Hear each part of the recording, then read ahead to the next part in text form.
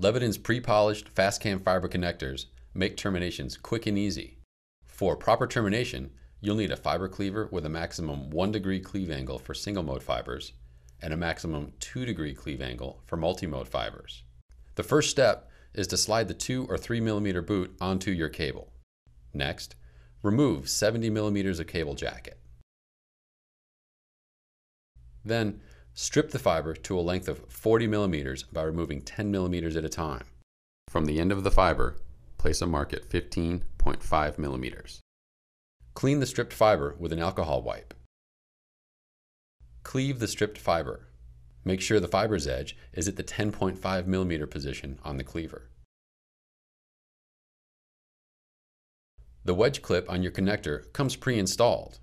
If it has become dislodged, squeeze the top and bottom, ensuring the clip is inserted into the connector body.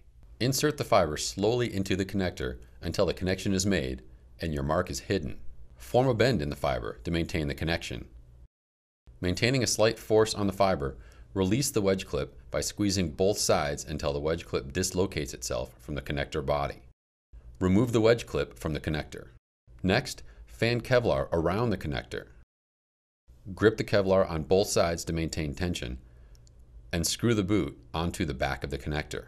Trim the Kevlar even with the boot. For ST connectors, push the ST housing over the body of the connector to complete the assembly.